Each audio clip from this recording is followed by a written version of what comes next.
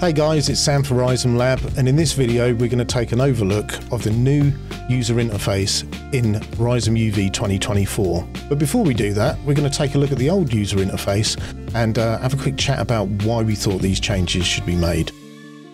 Okay, so here we are in 2023, so this is the old UI, and as you can see, all the panel settings at the top here are exposed. They're all visible, even though the user might not need all of them.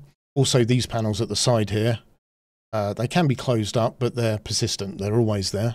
And you can see that when these bottom panels are open, they actually take up quite a bit of real estate in terms of the UV space, the UV view even. The UI in general looks a little bit cluttered. Now, there's two problems associated with this. One is it looks scary to new users. If you're new to RizomUV and you open this up, the thought might go through your head, wow, this is quite overwhelming. This also presents a problem to us as well, because we want to add new features and give you the tools you need, but this will only compound the problem of a cluttered UI. The more stuff we put in there, the more panels we're going to have, the more real estate is going to need to be taken up. So let's move on over to RizomUV 2024 and see what we've done about this. So here it is, RizomUV 2024 and its new interface. I'm sure you'll all agree it's much cleaner, not as overwhelming for new users, and it also gives us the ability to add new features without making the UI worse in terms of real estate. So let's go through this. If we look at the bar at the top, you can see that, well, first of all, the order has been rearranged. First, we have the UV sets. Next, we have the seams panel, unwrap, and then a bunch of stuff that you may want to do before you pack. So we've tried to organize the order in a way which makes more sense. Now, you may be looking at this top bar here and thinking, okay, what happened to all the settings that were previously exposed? Well, we now have a new attribute system. So if you look at each panel, you will see a new button, which is this one here, and it's present in the UV set, seams, every panel at the top. So if I were to go up to UV set and click on this, you can see on the right hand side, all the attributes associated with the UV set are now living here. And the same is true for the seams panel and the unwrap panel. So we've put the frequently used functions up front. So they're still exposed on the bar at the top here, and anything deeper can be accessed through this attributes button and displayed on the right here. Further, you may be in a situation where you want to view the attributes for, say, the seams panel and the unwrap panel, and you don't want to have to keep flipping between them to, get to them, because once you press the seams attribute button and then move over to unwrap and press that one, the seams ones disappear. So we've put a lock button in this panel that you can activate here. You can see it's blue now. And when I press the attribute button for the unwrap panel, you can see the seams are still there in place. And I can even lock this unwrap panel too, and then move on to, say, similar, which is now displayed underneath. So you can really customize what you want displayed here on the right and what to keep there on the right too. Okay, so I've unlocked my panels now, so we're back to what it was at default, and we're in the UV sets attributes. Now, you may notice that we've got the ability to expand subsections in the panels themselves. So if you look at the UV sets attributes, you'll see that we've got these subheaders that you can now fold up and expand. So you may be in a situation where you don't want to be distracted with things you don't need, so you can fold them up and then just focus on the bit that you do need. You may have also noticed that the groups panel seems to be missing from the top here, and that's because it's been moved. So if we move over to the left here and press this button, we'll get this new fly out panel, which contains islands and groups and the group outliner. So at the bottom here, you'll have the tools that you're used to, and we now have this group's outliner. This here represents the name of the tile, and if I select that, you'll see that the tile is highlighted, and under this, it will display the hierarchy of groups. So let's just select a few islands here. And I'm going to isolate these by pressing I. And I'm going to group some of these. So let's just grab all of these and we'll press G to put them in a group. And you will see that group 0 is now displayed as a child of the tile. And if I grab these two here and put them in their own group, you'll see that G1 is underneath the tile as well. You'll also notice that the group shape is being represented by the icon in the list. So I'm going to grab this group and I'm going to drag it over this one. And I'm going to press Add. Now this group is nested within this group.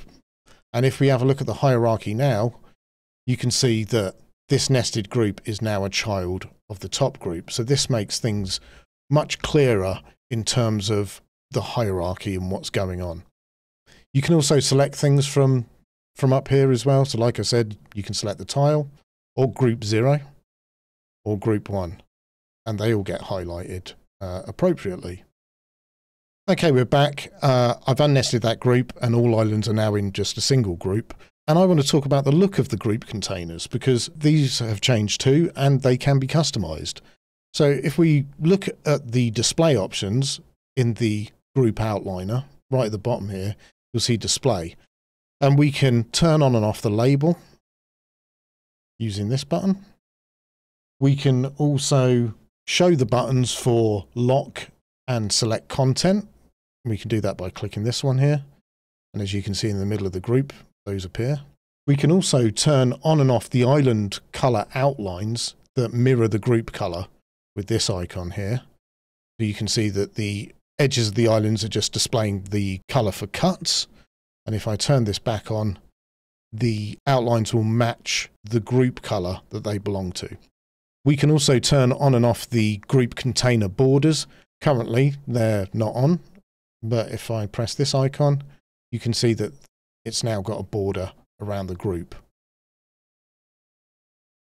We can also turn off the handles as well. So these little corner pieces here, by using this icon, we can actually turn off the display of them too. And last but not least, we can change the opacity of the group as well. So if we turn this up, we can see that the group is much more solid now and not as subtle as it was a moment ago. So let's turn this back down. Okay, next in the outliner panel, you'll notice that there's 3 tabs at the top. We're currently in islands and groups, which we've just gone over. And next is trim sheets. These are the new trim sheet tools in RizomUV 2024. I won't be going over them in this video because this is about the UI. There will be a separate video going in depth about the trim sheet tools and hotspots and everything else associated with it. The next tab, we've got tags. You can now tag islands. This is really important when using trim sheet hotspotting, but it also offers an alternative to grouping islands in terms of categorizing them. So I can demonstrate this by selecting a bunch of islands here, going down to the bottom here and saying create, and it'll ask me for a name. I'm just going to put test 1 and OK it. Now all of these islands have the tag of test 1 and it makes selecting them really nice and easy. I can either double click on the name of the tag here in the outliner, or I can highlight it and hit select and it will select all of them too. There is another way islands can be tagged, and this actually brings me on to the next item in my list, which is the Viewport Contextual Menu. If I right click in the viewport now, we will get a bunch of options here. So you can change mode and it even gives us the shortcuts and a load of other functions as well. But if I select islands, I can right click and you'll get a different menu. So here I can assign these islands to the tag test 1, which you just saw me create, or I can create a new one and call this test 2. And these will belong to that tag. So depending on what you've got selected and what you're doing, if you right click in the viewport, you'll get a contextual menu. Okay, so I've cleared those tags and I've closed the outliner panel. And you may be thinking, where have the panels that were at the bottom of the UV viewport, where have they gone? Well, these have actually been incorporated into other tools, which makes much more sense now. So two of the panels that were at the bottom were the transform panel and the soft transform panel. And they have both been moved to the transform tool. So now when you select transform, it will open up attributes that are directly related to transforming UVs. So here we can see you can straighten and flip and align, and the flip tools here as well. And that's where the transform panel lives now. At the top, you can see the transform panel here, which used to be at the bottom here. Same story for the soft transform as well. These are now part of the transform tools attributes. Two of the other panels that used to be at the bottom was the UDIM panel and the UV tiles panel. And they can be now found in the attributes to the UV set.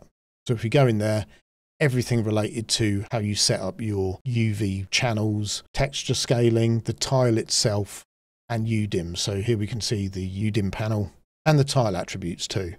One more panel that used to be at the bottom is the snapping panel. This has been moved and changed to be incorporated into the viewport itself. So if we look up here, this is the snapping tools now. So you can enable snapping by turning this on and off. So if we turn snapping on, hit the drop down, we can see that grid, point and trim are enabled, and you can say, hey, I want margin 2 and pixel. And then when you enable this on and off, everything that is highlighted here will be activated, and anything that isn't highlighted won't be. I think you'll agree that it's much cleaner occupying this amount of space in this drop down than it would be having a panel all to itself. That brings me to drop-down buttons in general. If we look at the top here and select this, all of these have now been wrapped up in a single icon. You can either single click and then select what you want, or you can long press and release on the option that you want. You'll also notice that the drop-downs are now accompanied with text, so it's very, very clear what you're pressing. A few more examples of this. We've got one in packing as well. Pack and pack translate are now under the same icon. And this brush here, unfold and optimize brush, are under the same icon too. And also the display modes in the viewport. So we've got polygon, wireframe and polywire. Speaking of drop downs, we have a more standard drop down menu behavior too now. If we look down here at this drop-down menu, it used to be the case that you'd have to press and hold, go down to your option and then release. That is no longer necessary. You can just do a single click and then scroll the menu and again single click and your option is selected. Viewport options are now in a transient dialog. So if you look up here, you can see this attribute button for the viewport. And if we click on that, all of our options related to the viewport are in here. This has replaced the tiny icons that were present previously with some new additions too. We also have a more standard behavior for numeric input fields. So if we go over to the side here and look at map resolution, it used to be the case that you would enter a value in here, press enter, and you would still be in the numeric field. So you'd come back to RizomUV to maybe, I don't know, do an unfold operation. So you'd press U, nothing would happen, and then you'd look back in the field and see that you had a U typed there. That is no longer the case. So if I put 2048 as my map resolution and press enter, I am now out of the input field.